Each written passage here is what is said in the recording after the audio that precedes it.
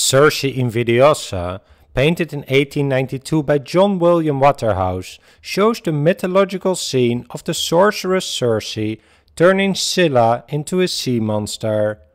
It is based on the following passage from Ovid's Metamorphoses. And Circe now contaminates this bay, polluting it with noxious poisons there. She scatters venom drawn from dreadful roots, and 3 times 9 times murmurs an obscure and tangled maze of words, a labyrinth.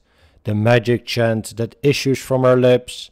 Then Scylla comes. No sooner has she plunged waist deep into the water than she sees, around her hips, the horrid barking shapes.